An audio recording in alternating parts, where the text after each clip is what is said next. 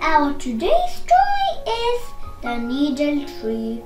The moral we will learn from this story is that it's important to be kind and merciful, as it will always be rewarded.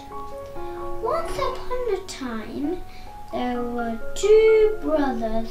They lived near a forest. The oldest brother was always unkind to his younger brother. Every day, the oldest brother was going to the forest in search for firewood. He was collecting firewoods and then selling them in the market. One day, he was cutting the branches of trees until he came upon a magical tree.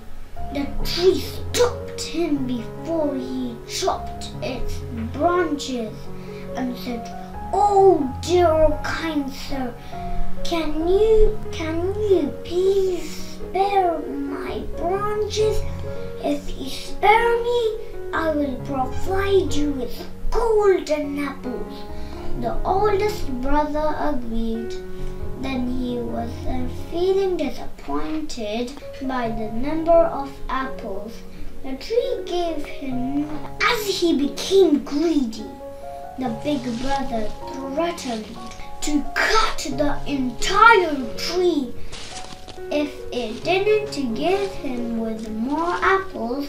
But rather of giving him more apples, the tree became angry and showered him with hundreds of tiny needles.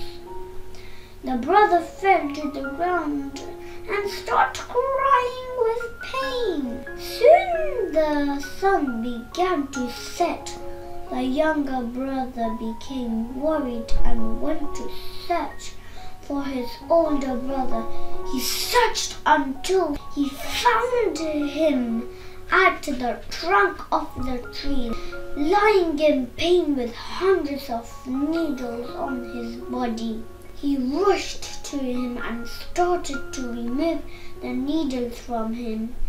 Once he removed the needles, the oldest brother apologized for treating his younger brother so badly.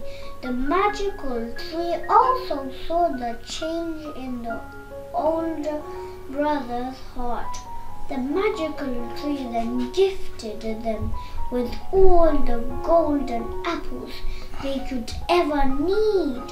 The moral we have learned from this is that it's important to be kind and merciful, as it will always be rewarded.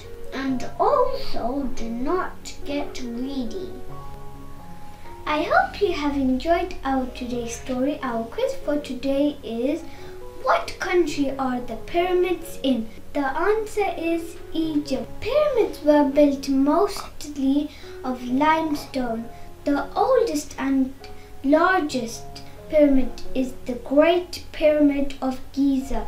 The pyramids of Egypt are all built to the west of the Nile River.